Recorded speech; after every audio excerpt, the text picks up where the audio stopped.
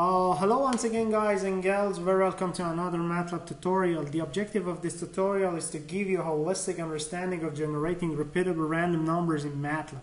Through this tutorial, I've supposed that you have already been familiar with functions that generates random numbers in Matlab for us. In this tutorial, I've selected two of these functions, which are RAND functions, which generates uniformly distributed random numbers, and RANDN functions, which basically generates normally distributed random numbers for us. Let's see the result of these codes or these two functions by executing my code here.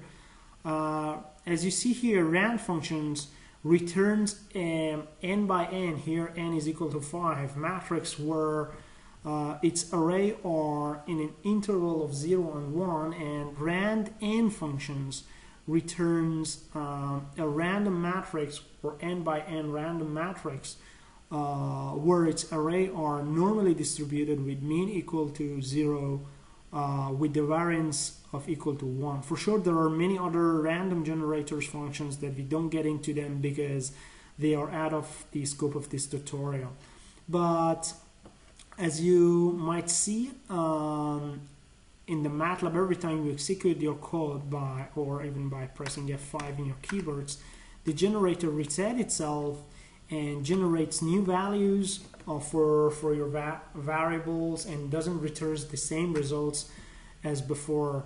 It might be a big question for us that what can we do if we need repeatable random number generations in our codes that generate the same results every time we execute the codes. We can easily do that if at the very beginning of our codes we are adding the comment of RNG that in the parentheses 1. These RNG functions stand for random number generator. Very nice.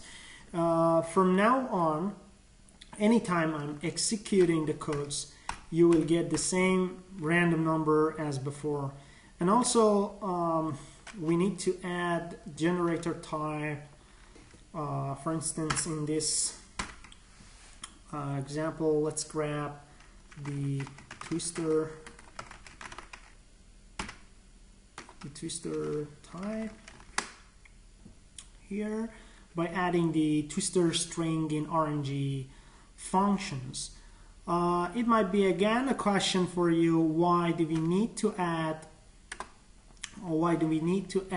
the generator type in RNG command? Because we want to ensure that the behavior of the codes that we have written today in our current Matlab version returns the same results if we run our code in the future Matlab release or after running someone else's random number code. Okay, so once again, you can see every time I'm executing the code, I'm confident with repeatability of my random number generators. This was all the story you need to know in correspondence with the repeatable random numbers generation in Matlab, basically. I hope you enjoyed this tutorial. If you have any question, I'm pleased if you commented down below for me for further clarification, basically from my side. And don't forget to push the like button if you learned something new in the Matlab.